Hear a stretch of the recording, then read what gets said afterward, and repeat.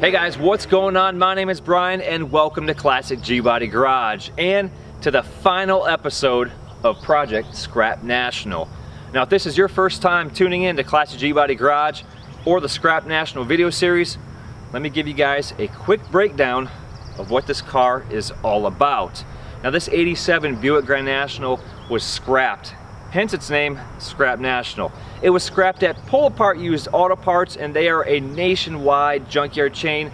The type of junkyard where you bring your own tools into their yards, you grab the parts that you need to get your car going and back on the road. And being a nationwide junkyard chain, they receive in hundreds of cars in through their doors each and every week. And this Grand National ended up being one of those cars. And fortunately, since I've done work with Pull Apart in the past, they did realize what this car was, put it aside, gave me a call. They sent me some pictures through email. I in fact verified that this car was real, and then the car was sent here to Classic Gbody Garage for me to go through it front to back and find out exactly what the car needed to revive it and get it going and back on the road. Now, getting it back on the road, well, that's what this video is all about. You see, I haven't even driven the car yet. I've done all this work. I've had the car since 2017. And throughout the process, yeah, 2017 has been 4 years ago, I flat out lost motivation on this car, and that's why it's taken me so long. I mean, this car just really beat me up, guys, but I won.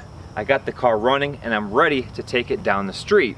Before we take this car down the road, let me do a quick walk around. We'll show you guys what it looks like back out here in the daylight, out from the garage, and then we'll take it on the road. All right, so at first glance, this Grand National looks pretty nice. I mean, who would scrap such a beautiful car? I mean, it's nice and glossy black, there's no rust on it. Overall, it just looks really nice. But the car didn't look like this when it showed up at Pull Apart back in 2017. In the first video of this series, I post the pictures that Pull Apart sent me through email when they wanted me to verify that this car was a true Grand National. It didn't look anything like what it does today. The paint was faded, the car was rusty, and it looked like someone dragged it out of somebody's backyard. But still, it was a Grand National and the car was complete. Even if it was a regular Buick Regal, the car was in surprisingly nice shape. So what Pull Apart ended up doing before it came to me is they had some body work done in the car and they had it painted. I kind of wish they would have left it alone because it was kind of cool the way it was and the way they received it in, and the body work and the paint job that was put on the car is subpar, nicely put. So that's what it looks like around the outside. It does have its issues. I mean, all the weather stripping is shot, huge holes in it. The door doesn't want to close all the way. There's issues going on with the latch. You can see the big chunks taken out of the weather stripping. Seats tore. I mean, that's minor, really. I mean, the car is in surprisingly nice shape. Typical wear for a car of this age.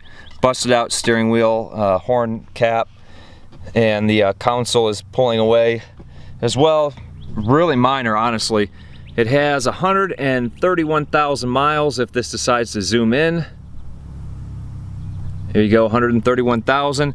Complete car, everything's here, including the original radio. So overall, the car is in pretty nice shape. So let me open the hood. I'll show you what it looks like underneath here. And you know, fortunately, the car is in fact all original. I mean, if this was a hacked up car when it showed up at Pull Apart, it would have been real difficult to try to, you know, sort through everything and get the parts that it needed to get it going and back on the road. It would have been a lot of parts hunting.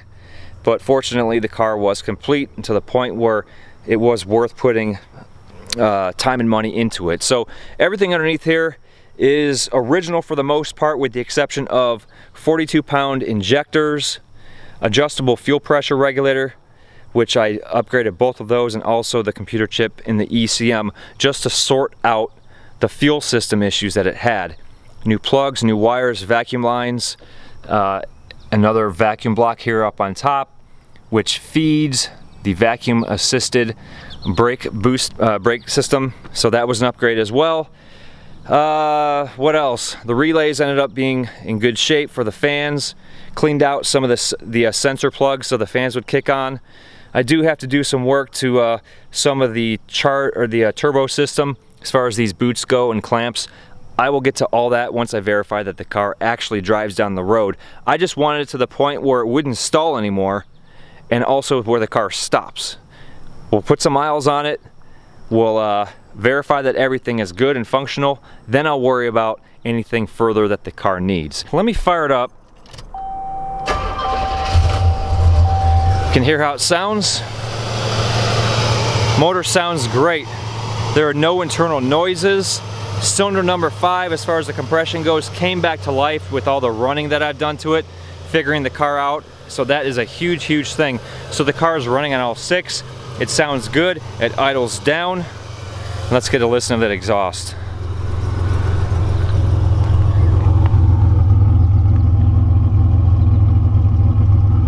The exhaust sounds great. The car seems to be running good. It idles, it doesn't want to stall, it doesn't hesitate, and the brakes hold it when you put it in gear.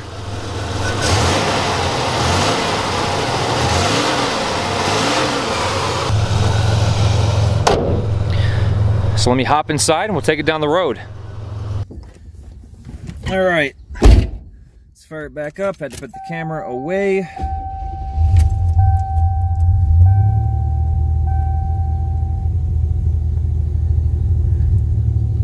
Alright, settle back down. Coming up a little bit high on the idle there after initial startup. Just needs to be driven, right? Needs some miles on it. Alright, man. Super excited about driving this car for the first time ever. After all this work, after it's sitting in the garage since 2017, we're going to find out if the transmission works, first and foremost. Secondly, if the brakes, which seem to be working around the driveway here, if the brakes stop the car on the street faster than 10 miles an hour. The rear end's good, I guess. And also, most importantly, that good old Scrap National doesn't leave me stranded. But I do have my cell phone, which is recording this video, so I have friends I can call and a tow truck on speed dial. So, here goes.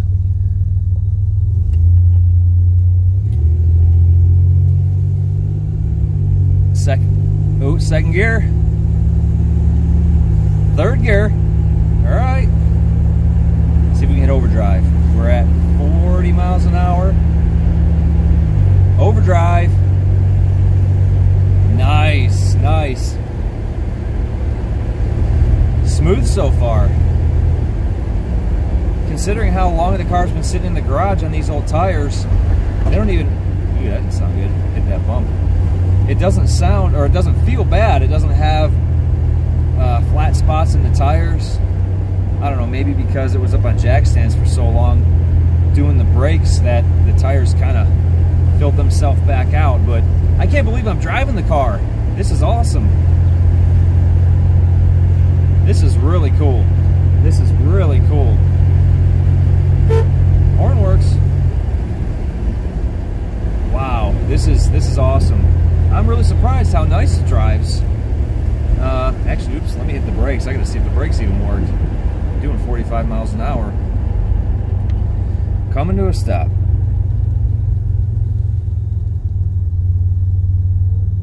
Alright, brakes work. So I'm not gonna do any real hard acceleration tests just yet, just because the transmission shift's pretty nice. I want to make sure that the car goes through all, it gets up the temperature, goes through all of its functions, and transmission gets up the temperature.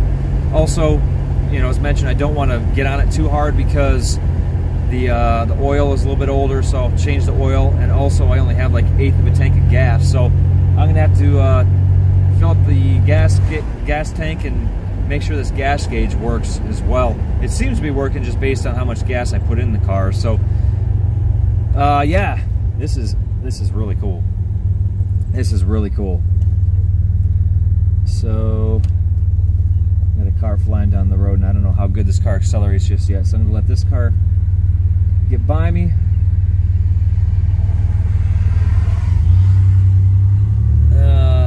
When I let off the brakes there, something felt a little bit clunky.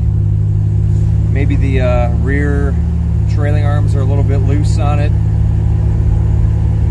These mirrors, way out of adjustment. Ooh, I hear that turbo. I hear that turbo spooling up. Yeah, it sounds good. It sounds good. I don't want to jump the gun too much or too soon and say the car is great, because I've literally only put like 2 miles on it, if that. But so far so good. I'm happy. No warning lights on the dashboard yet. The brake light's not on. Check engine light's not on. The hot light is not on. I can't tell how hot the car is running, but since I put that computer chip in it, the cooling fans do come on a lot sooner, which is nice. I gotta slow down for these railroad tracks. Man, the door's loose, and there's something clunking in the front end too when I go over bumps. And there's also something clunking in the rear end. But that, I mean, I'm not worried about that right now. I'm happy I'm driving the car. It's going through its gears. It's cruising at 45 miles an hour. Overdrive just kicked in. And this is really cool. So I have no idea how long the car sat before I got it, considering I got it back in 2017, the summer of 2017. And who knows how long the car sat before I even got it. No one knows the true story on it. The reason why it was scrapped, maybe it was, you know, the brakes didn't work. Very expensive to fix these electronic brakes on these cars. Maybe that's what did the car in. Who knows? And that's why it sat. Maybe the owner passed away. Maybe the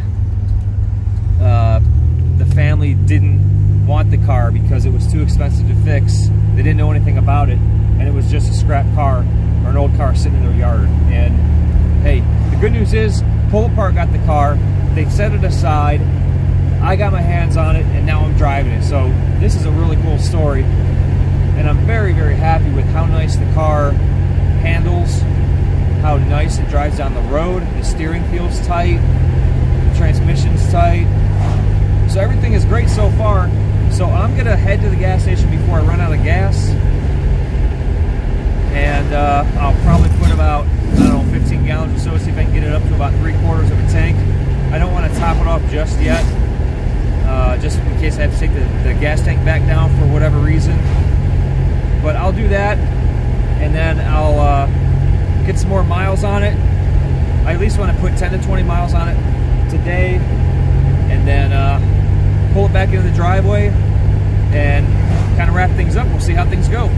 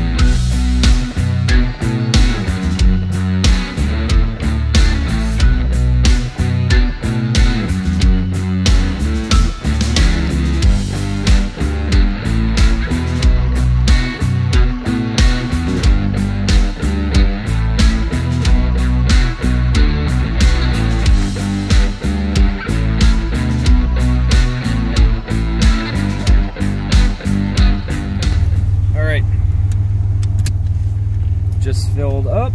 I have about 3/4 of a tank of gas, and I only had 87 octane in it before, so I put 93 octane because that's what this computer chip calls for, and plus it's a turbo car, so I want to make sure that I get some high octane gas in it before I really start to run it. And also change the oil, of course, but accelerating nice through the gears, up to 45 miles an hour, 55. and I'll stop at 60. Now that was barely with my foot into it, but I want to circulate this high octane gas through it, put a few more miles on it. I'll do probably, you know, once I feel comfortable that the car is running good, so far so good, I'll do a quick half throttle up to probably 60, 65 miles an hour. Make sure that turbo spools up. We'll see how hard it pulls. And yeah, we'll kind of go from there.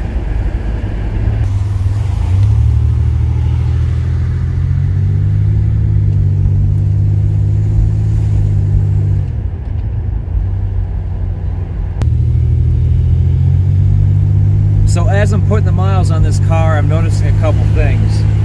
The suspension is very loose. It either needs shocks, stabilizer bushings, or stabilizer link.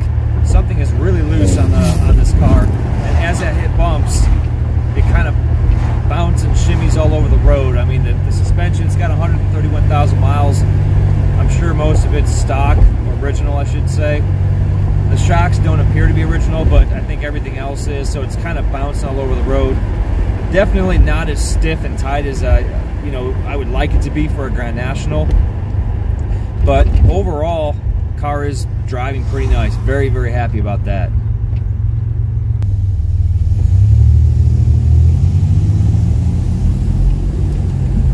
Alright, there's a little bit of acceleration test.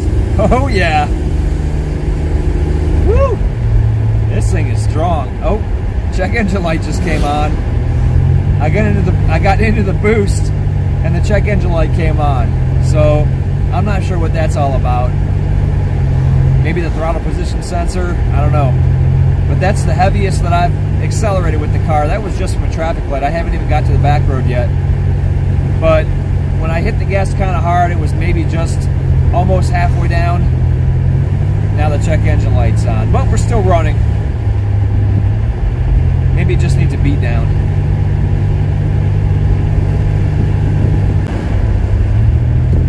Alright, I found myself a side street, at least one that I'm familiar with. I'll turn down it, and we'll have a little bit of fun.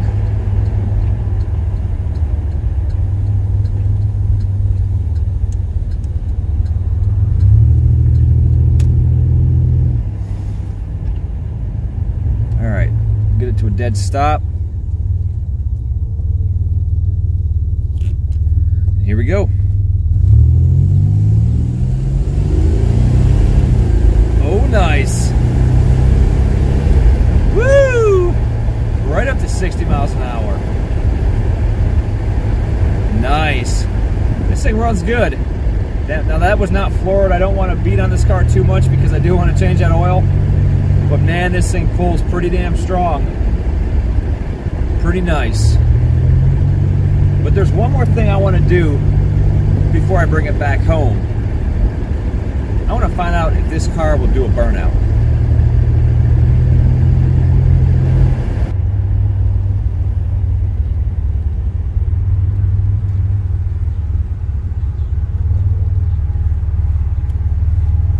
All right, let's bring this thing up on boost and see if it'll roast the tires.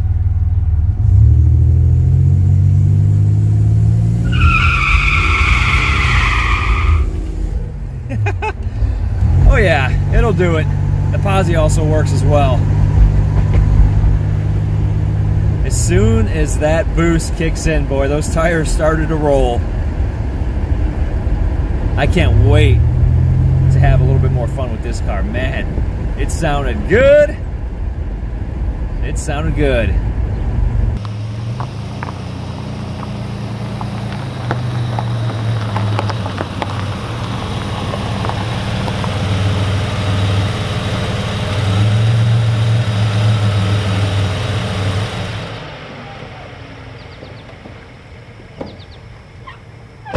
Alright guys, made it back. Car didn't leave me stranded. And also, I am pretty surprised on how nice this car drives overall. I mean, I couldn't be any happier really. So, I put about 20-25 miles on it. I filled it up with 93 octane. The car just runs awesome. I mean, it's strong. I really didn't get into it all that much, but I'm sure there's a lot more potential back behind that gas pedal. So, you know, overall the car has some suspension issues. The rear end is a little bit clunky as well, and also the AC compressor clutch, that thing will not stop making noise, so I have to figure that out as well. So that is pretty much it with this one, guys. I mean, like I said, I can't be any happier with how nice this car runs, considering how long it's been sitting, at least here. 4 years, you know, that isn't that long, but I have no idea how long the car sat prior to getting it here at Classic Gbody Garage, and this drive pretty much verified all the work that I did on the car was successful. So anything more that this car needs now will just be regular TLC, suspension work, air conditioning work, change the rear end fluid. The rotors are warped a little bit as well, and the suspension has a clunking sound. So you got to sort through all that, but I'm at a very good point where I can say that this project has been a success. So this is going to be the end of the series. I really hope you guys enjoyed it. Make sure you follow along on Classic Gbody Garage by hitting that subscribe button. Also that little bell that will keep you all notified of cool videos like this one. Project Scrap National may be seen once again here on the YouTube channel. But Classic Gbody Garage also can be found on Instagram and Facebook, guys, so make sure you follow along there as well. And until the next Classic Gbody Garage video, make sure you keep those G-bodies rolling.